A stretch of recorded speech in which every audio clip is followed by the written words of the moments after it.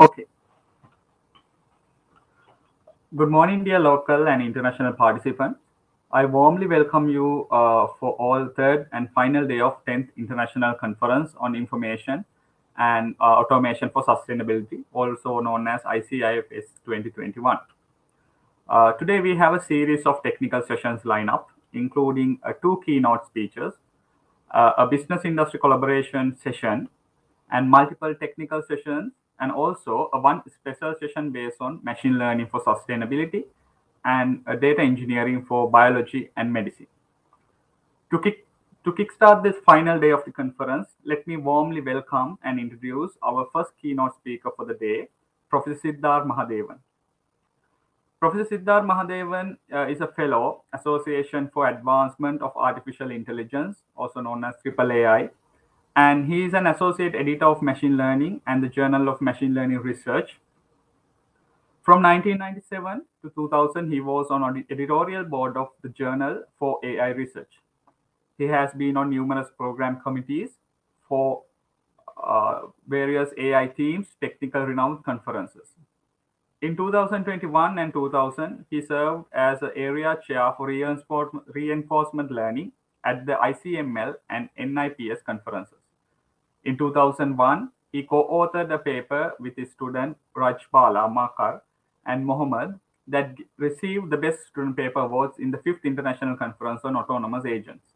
In 1999, he co-authored a paper with Gang Wang that received the Best Paper Awards at the 16th International Conference on Machine Learning. In 1993, he co-edited the book Robot Learning published by Clover Academic Press. He is a co-founder of Look Ahead Decisions Inc., based in Berkeley, California. Professor Mahadevan received an NFS Career Award in 1995 and PhD from Computer Science, Rutger University, 1990. Professor Mahadevan joined the College of Information and Computer Science at the University of Massachusetts, Amherst in fall 2001. Previously, he was an associate professor at the Department of Computer Science and Engineering at Michigan State University from 1997 to 2001. From 1993 to 1997, he was an assistant professor in the Department of Computer Science and Engineering at the University of South Florida, Tampa. He worked at IBM T.J. Watson Laboratories in Hawthorne, New York from 1990 to 1993. From 1986 to 89, he was a visiting scholar in the School of Computer Science at Carnegie Mellon University. He is now a professor, and also currently serving as a director at Adobe Research in San Jose, California. His current research interests in AI, ML revolve around creativity and imagination, fundamentally human abilities that few, if any, machines are good at. Professor Mahadevan, stage is yours, sir.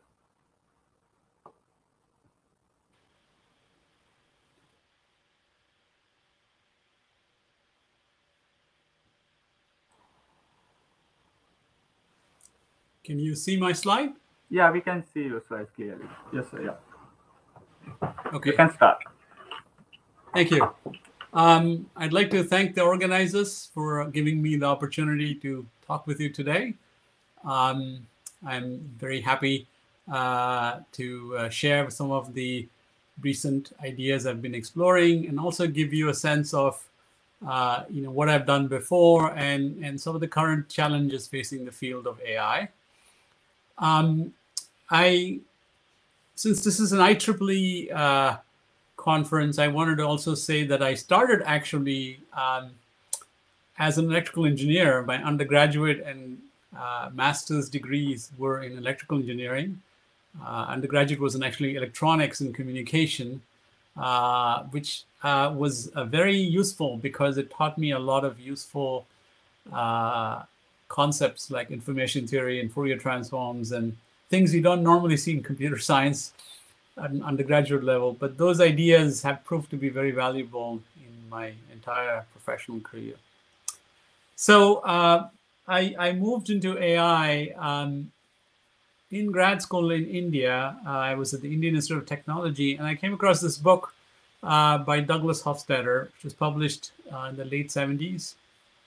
It's called Gödel, Escher, Bach. For those of you who don't know these names, Kurt Gödel is a very famous mathematician.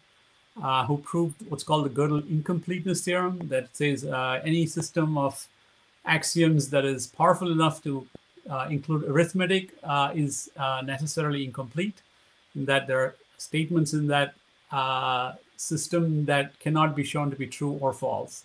This, of course, shattered the hope that mathematics could be completely axiomatized. Escher is an artist, a Dutch artist, who paints very geometrical looking pictures. And of course, Johann Sebastian Bach is one of the founders of Western classical music. So this book is really, in many ways, about creativity. But a lot of the book was on AI. And as someone studying electrical engineering, this book was a complete revelation to me. So I decided I was going to work in AI. And I picked one particular problem set in the book, which is shown in the slide. These are called the Bongard problems, from a Russian pattern recognition researcher who had them in his book. So you see here two sets of figures. On the top, you have 6 boxes on the left and 6 boxes on the right. All the boxes on the left have a certain pattern that none of the boxes on the right have. And it's very easy for humans to solve these visual puzzles. For example, the solution to the problem on the top is that all figures on the left are the same size and the figures on the right are of different sizes. So we see this very easily, but to get a computer to do this, even today, it's actually quite challenging. At the bottom, we have a different problem, which is a little harder. It might take you a little longer to see the pattern here. But the number of little circles within the figure on the left is greater than the number of circles outside the enclosed figures, whereas on the boxes on the right, that pattern is not true. So we see these patterns instinctively because evolution has given us the ability to find patterns. And this, of course, is the basis for the field of machine learning, to try to build machines that can duplicate such abilities. And I've worked in this field for about the last 40 years almost. It's still the case that no machine learning system that I know of can solve these Bongard problems given such few data. Here you have only a handful of examples of each category. This is what's called the classification problem in machine learning. Typically, the most popular deep learning algorithms that you see that are talked about a lot in the press require tens of thousands of examples. They're very slow learners because they're based on tuning the weights of a very large number of units by gradient descent. And because the problem involved is non-convex, the step size has to be made extremely small, and they take a long time to converge. But human learning is not like that. Human learning is much more rapid. And one of the challenges in AI and machine learning even today is how to actually make machine learning systems that are capable of rapid learning. So as was mentioned, after graduating with my PhD, I moved to IBM Research, where I entered a completely different field of how to train robots that can learn autonomously. And the research I did there was published in a book by Springer in the early 1990s. And if you look at that book, actually many of the ideas that people talk about are in this book. Deep learning plays a big role in the book. Reinforcement learning is in the book, as well as things like self-driving cars. So there was a chapter describing how you can use deep learning to build self-driving cars. That technology has taken about 30 years to enter the marketplace. And today you can buy a Tesla, for example, which is made very close to my home in the Bay Area, that has this technology. Because the technology has come a long way in the last 30 years. We have far more powerful computers. We have GPU machines. But the essential conceptual basis is just the same as it was 30 years ago, which is the use of feed-forward neural networks to train the cars to drive. So a lot of what I did in the years after I worked at IBM was study a particular model of decision making called Markov decision processes. This addresses the problem of how autonomous agents can make decisions that are optimal in the long term. And this was originally formulated by Richard Bellman and Ron Howard in the late 50s and early 1960s in operations research and management. It's also become the basis for reinforcement learning. You might have heard of all the work done by DeepMind in London on solving Atari video games or beating humans at chess or Go. All of that uses the same framework of Markov decision processes. So this is based on a very simple idea of maximizing the immediate reward, in this case, the function R of XA. X is the state perceived by the agent, and A is the action being contemplated, and the future value of whatever state that occurs. So in this case, you have a stochastic transition to some state Y. You look at the value of state Y, and then you try to solve this system of nonlinear equations. The main advantage of reinforcement learning is you don't necessarily require to have a model of the system. You don't need to know the transition probabilities, but you can sample it by actually experimenting with the simulated system or the real system. For example, this robot shown here on the bottom. In practice, it turns out to be very difficult to use Markov decision processes to solve problems in real time. Most of the successes are in simulation. And this remains, again, one of the huge challenges in the field.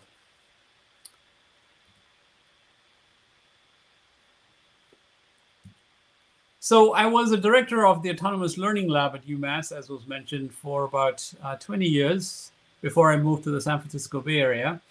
And there I did a lot of work in many areas of machine learning, including things like manifold learning and transfer learning. I won't talk about those.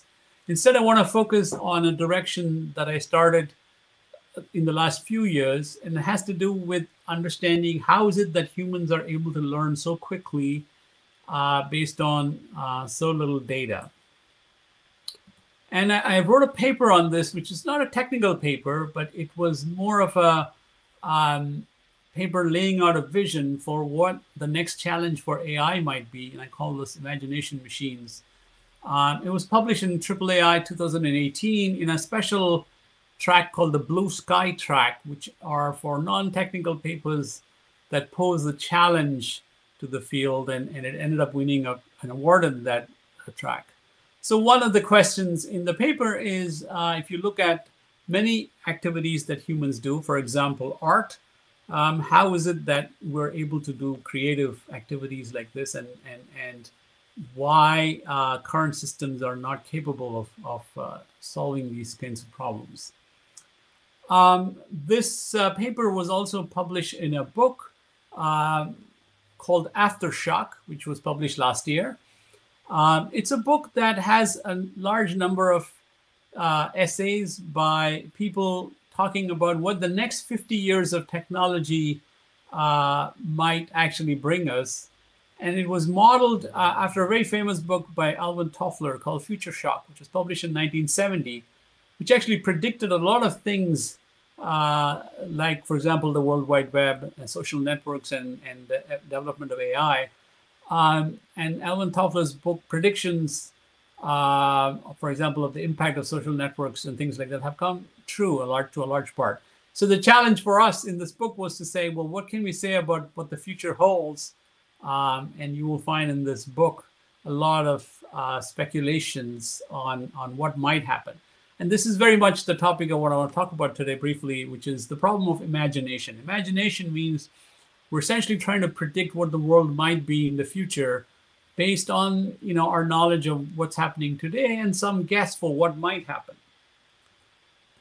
So we're all familiar with what imagination means. Here's a definition from the Stanford Encyclopedia of Philosophy.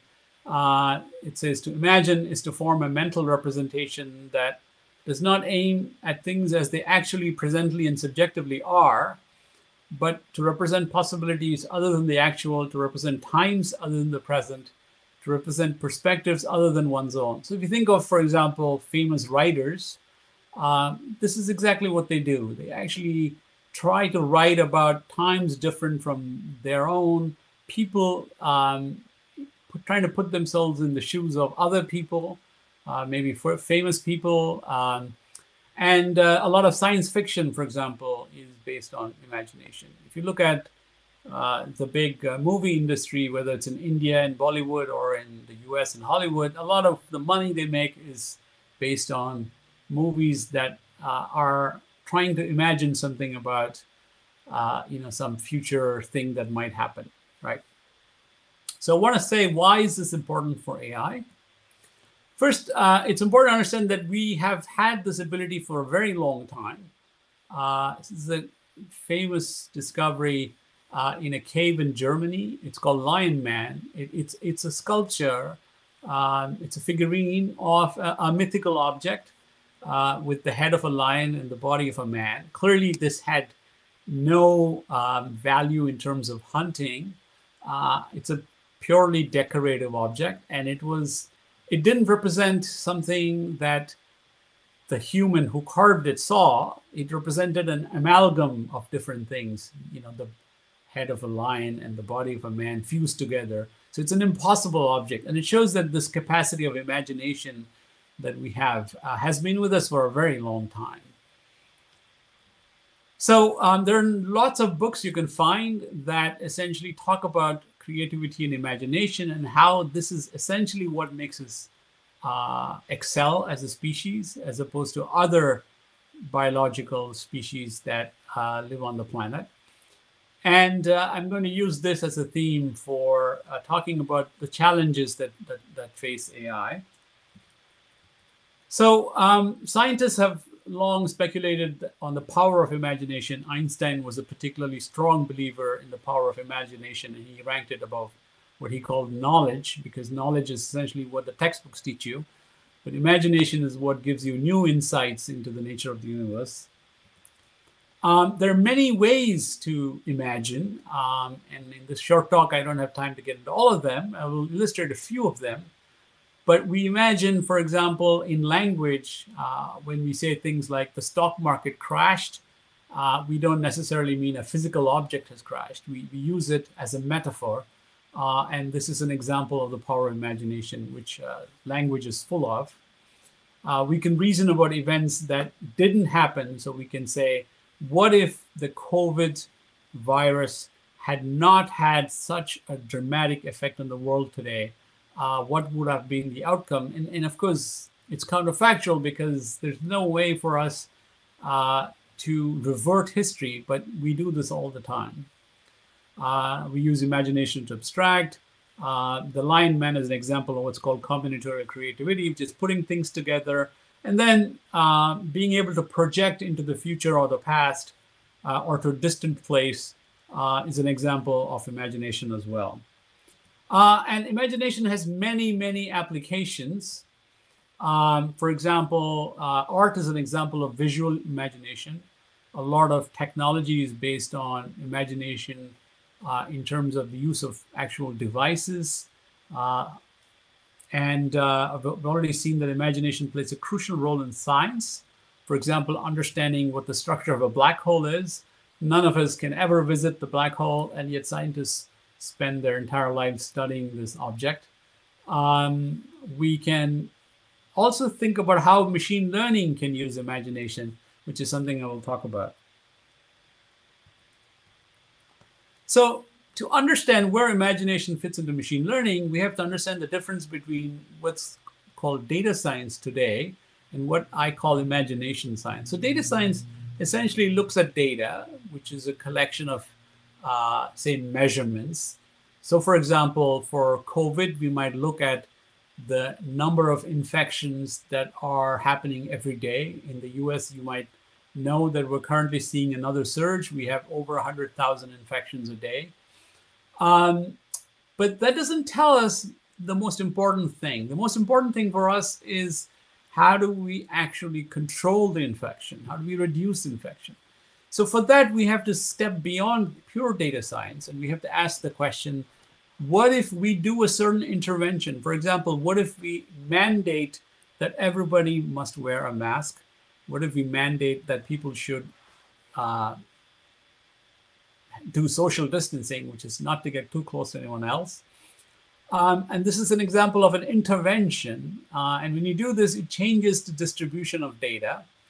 Now, these interventions are highly debatable. If you look around the world, you find that almost every country in the world has taken a different approach to trying to combat COVID. So there's a big debate about what interventions are the most effective. So for example, in some countries like New Zealand and Australia, they have virtually shut the country down. And as a result, they have very few infections. But on the other hand, they're very vulnerable to outbreaks because once they open up, it's not clear what exactly might happen, right? Whereas in the United States, a lot of the economy has been opened up. The infections are pretty high. Great Britain has taken the same stance. We also saw a large outbreak in India, for example.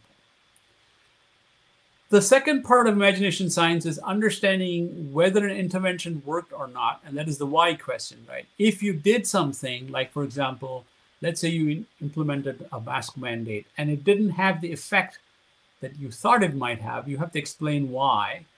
And this is the topic of counterfactual reasoning. So essentially, you can think of imagination science within machine learning as taking the additional step of looking at interventions that change the data in some way, and then trying to explain whether the interventions worked or if they didn't work, why they didn't work. So in the context of a digital marketing system, for example, we can data mine user behavior, which Adobe does at a very large scale, as I'll just illustrate quickly. But then we can look at interventions like, for example, what if we change the price of the units that we're selling? Maybe we're selling masks or we're selling toothpaste or whatever it is we're selling.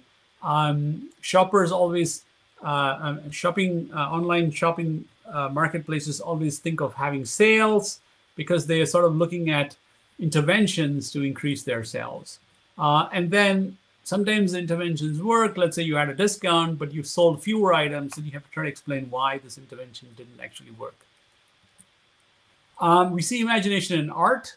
For example, on the right is a famous painting by a very young painter, Jean-Michel Basquiat, who died at a very early age. And he came out of the Bronx as a graffiti artist. And this particular painting of his sold for over $100 million at an auction in New York. It was bought by a Japanese collector.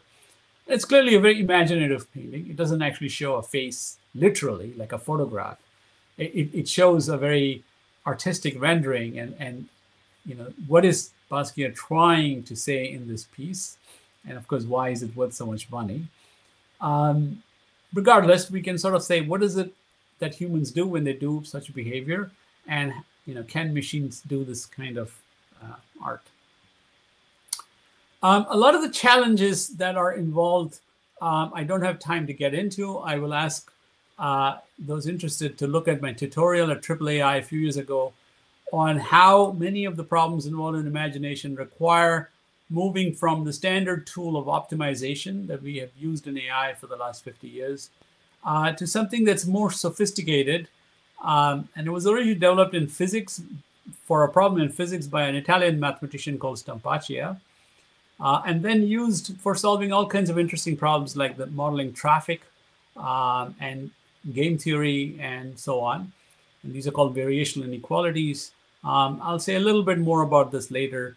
So for example, if you look at training a generative adversarial network, a GAN model, and there was a tutorial on GAN models at your workshop, then it turns out a lot of the mathematics that GANs use involve solving problems in game theory.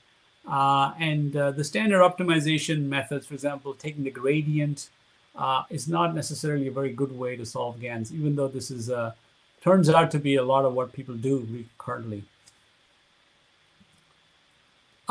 So understanding the effects of interventions is in an area called causal inference. And there's been a lot of work over the last 100 years or more on causal inference. It actually goes back to the work of people like David Hume, a philosopher who lived about 200 years ago. And the idea in causal inference is to understand the effects of doing actions and to try to explain what these actions did, and also try to understand the effect of hypothetical actions, like what if I had not done this? What if I had done something else? Like, for example, I can ask the question, what if I had continued to be in electrical engineering and not moved to AI? What would my career have been then? And this is an example of a counterfactual. There's a very nice book by Uday Pearl, who has worked in the field of causal inference within AI for the last 30 or more years. There's been a lot of work in causal inference in fields like statistics, economics, the health sciences, and so on. And so all of this work is essentially trying to address the same problem. And imagination shows up here because when you take interventions and you're trying to understand whether they worked or didn't work, you're trying to imagine possible futures. So at Adobe, we're developing a multi-layer architecture that combines data science, experimentation in terms of interventions, counterfactual reasoning, and creativity and imagination. This is very much in the conceptual phase, but I will say briefly where this fits into Adobe's business as it stands right now. So those of you who know about Adobe might know us from Adobe Photoshop or Lightroom, or maybe Adobe PDF. We invented the portable document format standard. But Adobe also runs the world's largest data science operation in terms of managing the digital assets of many, many companies. You know, the majority of the world's largest companies use Adobe Experience Cloud. This includes media companies, financial services, automobile companies, telecommunications, hotel chains, airlines, and pharmaceutical companies, and so on. So all of these companies are storing petabytes of data representing, for example, online commerce, information about their consumers. And Adobe Experience Cloud is a collection of data science packages that helps these companies analyze and gather insights from this data. And a lot of what my group does is essentially deal with the challenges of scaling to very, very large data sets in real time. And unfortunately, the algorithms are highly technical and some of them are copyrighted, so I can't talk about them. But I want to say that the challenge here is that even if you collect very large amounts of data, it might not help if the world changes in some unpredictable way, as, for example, our world has changed due to COVID. So you need imagination, not just for the reasons I talked about, but also for the fact that the world might suddenly change, and then you have to sort of try to understand how you can cope in this new world, right? So, for example, there's this well-known book by the author Nassim Taleb called The Black Swan. The Black Swan is a very rare event. So, for example, the COVID-19 crisis is a black swan event. It's a highly improbable event, but it has a huge impact on many of the economies of the world. The 2008 financial crisis, the World Trade Center attack, all of these are black swan events that were not predicted, but then they had a huge impact on the world. And Taleb argues that it is these kinds of events that really have a major impact on the development of technology and on economies. And these are exactly the kinds of problems that current AI systems are really not very good at dealing with. And so one of the challenges in the field is how do we do a better job in modeling these kinds of black swan events, which represent very rare events. So for example, climate change is an example where this year, for example, there were record floods in Germany, and that caused a lot of deaths. And there was a complete failure in terms of how to plan for these events. So this is the challenge of imagination. I can say a lot more, but I'm probably at the end of my time, so maybe I should stop and ask for questions.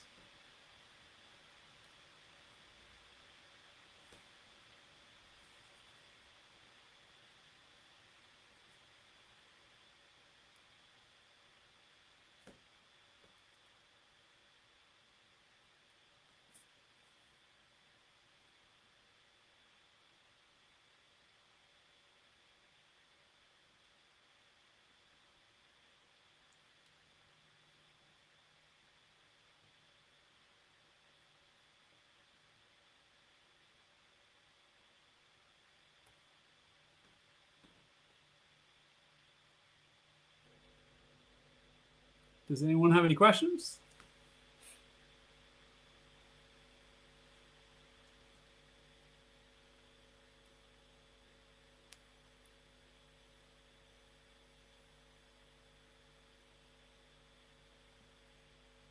I can't hear.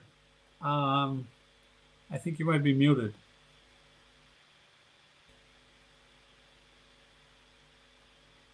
Can you hear me now? Yes, I can hear you now. There's a question in the chat box, Professor. If you go to the stage chat, there's a question from one person. So for the audience, if you have any questions, you can put on either in stage chat or the event chat. So the question asks, transfer learning is close to the patterns how humans approach new problems. They use knowledge extracted from familiar problems and try to map with the attributes of the strange problem. How will it help imagination machines? That's a good question. So for example, with technologies like GANs, there's an attempt to try to solve the transfer learning problem by essentially looking at paired data sets. This is used, for example, in autonomous car technology. So one of the problems in building autonomous cars is that no matter how much data you train the system on, you can never represent every possible situation that the car might encounter. So for example, if you train the car while it's driving on a particularly sunny day on a stretch of highway, say Highway 101, which runs close to my house, then what if it was night and you were driving along the same road? Or what if it was rainy? What if it was snowing? So essentially, the problem is that there is virtually an infinite set of possible situations under which you might be driving on that particular stretch of road. And so this is the transfer learning problem, right? And so the current approach is to try to use something like GANs. It's not clear this is entirely successful.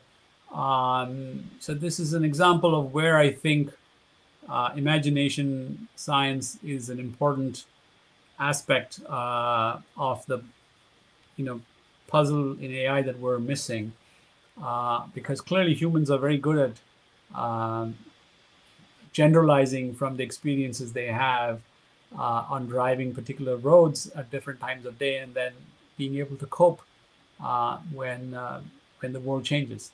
So there was a recent survey article on deep learning for AI by the 3 researchers who won the Turing Award recently for deep learning, Jeff Hinton, Jan LeCun, and Yoshua Bengio. And it's a very good article published in the Communications of the ACM. And one of the challenges they outline in that article is exactly this, which is transfer learning. They say how humans are very good at coping with changes in the world, and they don't require retraining.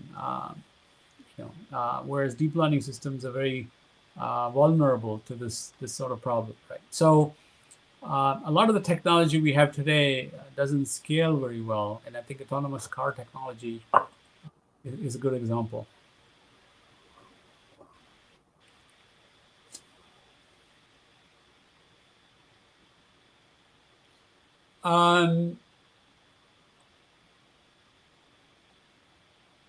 Okay, so there's questions on GAN models.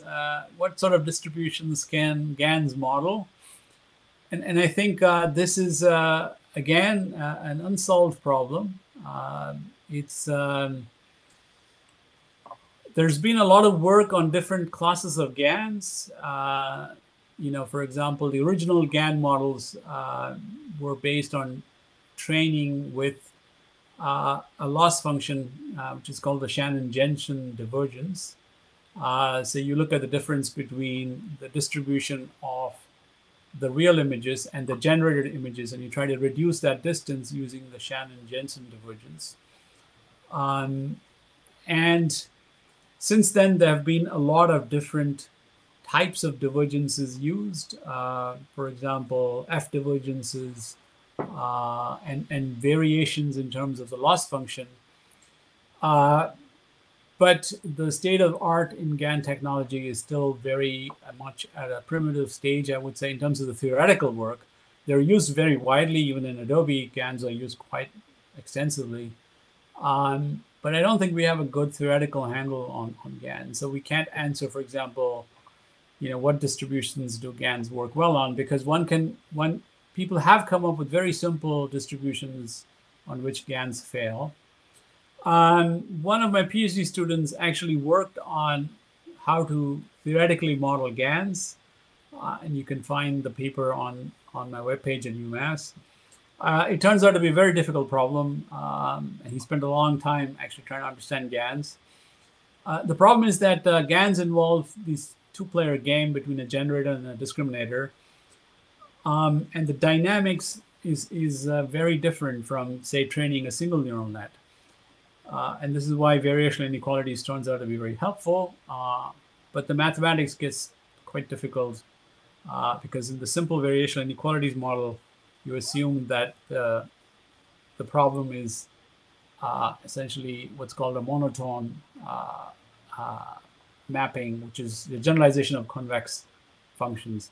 But GANs are not convex, so they're non-convex. So there are some insights that come from it, and Ian Gamp, who was my PhD student, and now he works at DeepMind in London, came up with some extensions based on modeling GANs as a vector field, because you have a set of gradients, one for the discriminator, one for the generator. Incidentally, we came up with a variation of GANs where we had multiple discriminators, and that idea, which was published about 5-6 years ago in the International Conference on Learning Representations, has been used for a lot of other GAN models. For example, the NVIDIA demonstration of very realistic face rendering uses multiple discriminators and generators. So it turns out these multi-generator discriminator models are even more complicated to analyze. And if you go to my AAAI tutorial or my recent Imagination Machines tutorials, you will find some more technical descriptions of how this, how we are thinking about it. But it's very much an open problem. And also the question about how does GAN training scale with batch size? Again, we actually don't know the answer to this, except experimentally, people have done lots and lots of work with GANs, and they have come up with various rules of thumb. I'll give you a simple example of a problem that actually one of the interns that worked in my lab last year did. And it's just been published in a computer vision conference.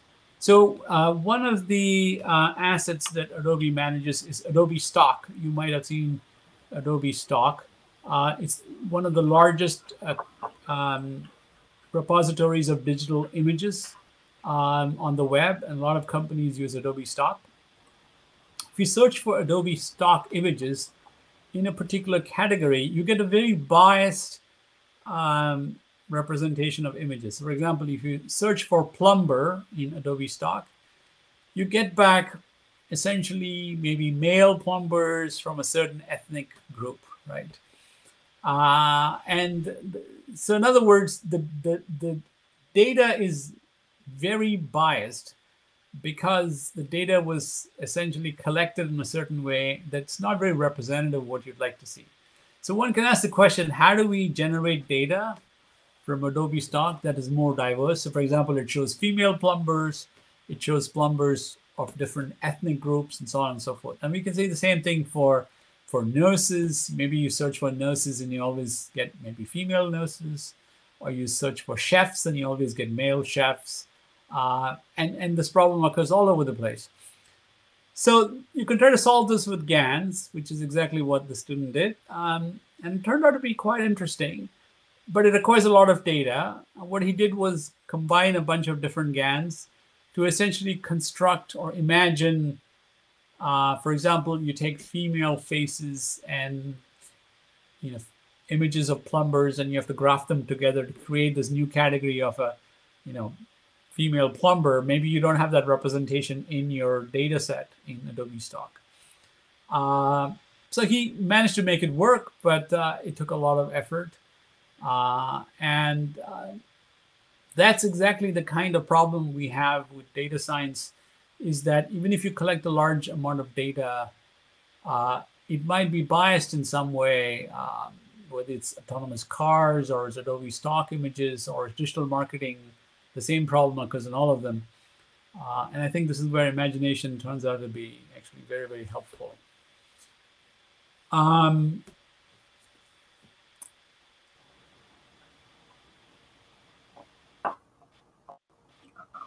Professor, there's another question. I mean, at the bottom, a new question. Okay.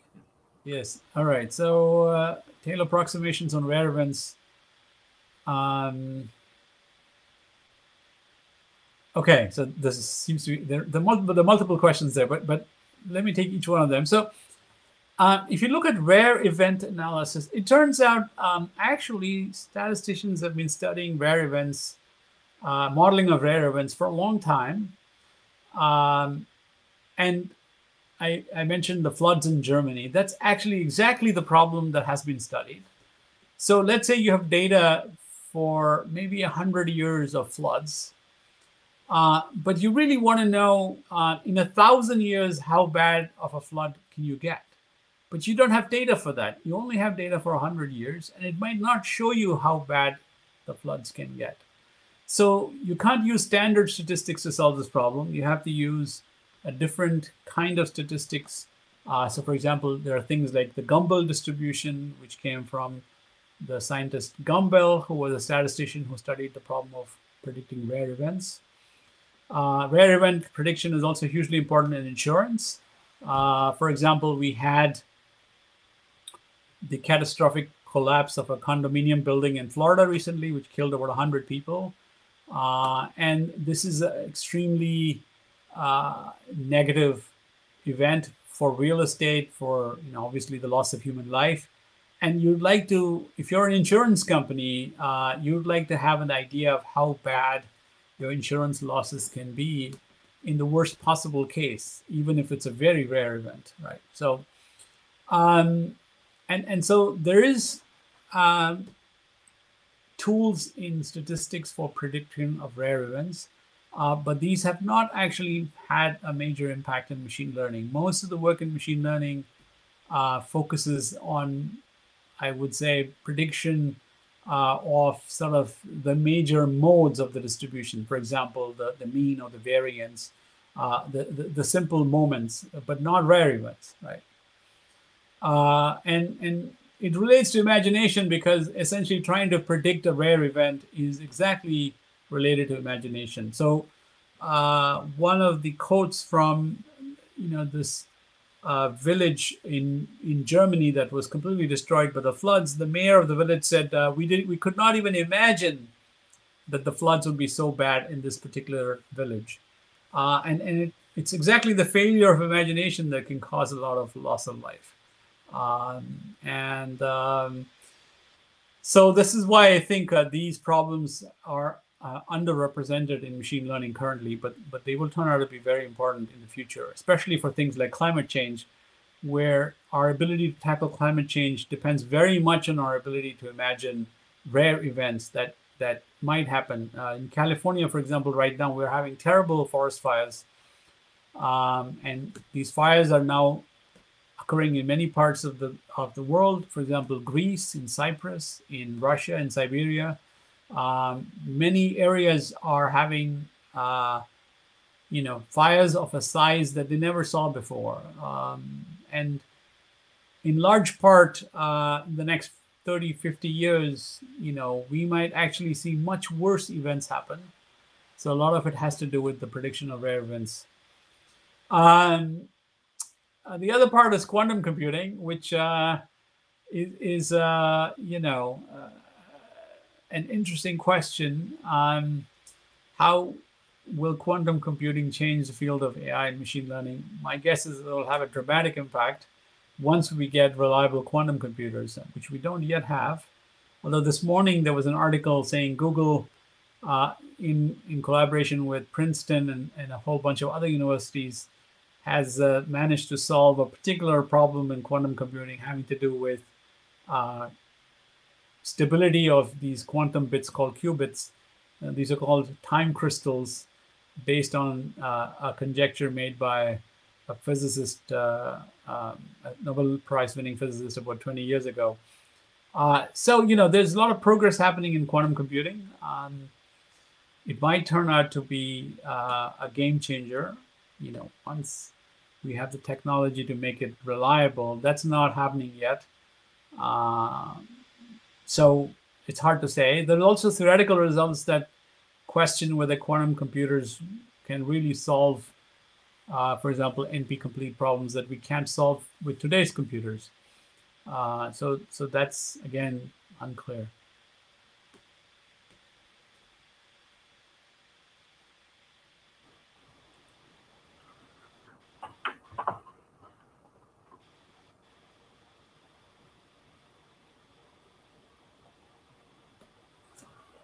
I think, Professor, that's all the questions we have.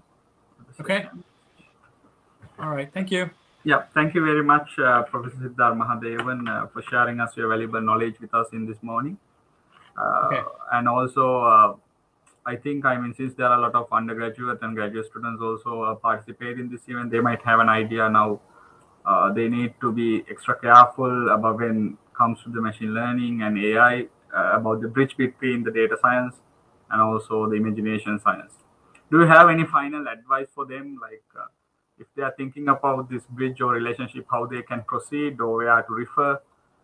How they can start their journey in that direction? Yeah, like I said, my journey started with reading the book by Douglas Hofstadter. And you have to find your own path. My advice to you would be to don't focus on things that are very popular today, because that means there's a lot of people working on it. So areas like deep learning are very, very popular, but there are hundreds of thousands of people working on deep learning. So you should try to find a new path.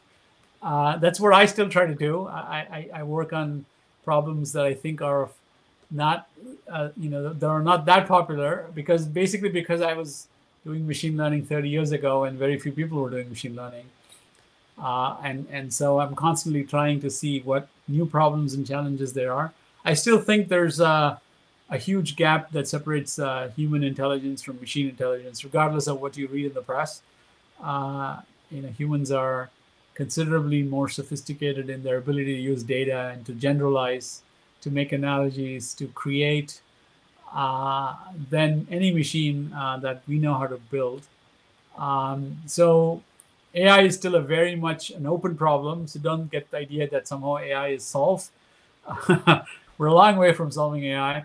And so if you're wanting to enter this field, there's lots of interesting work that still has to be done. Thank you very much, Professor. Thank you very much. Have a nice day. Okay, bye.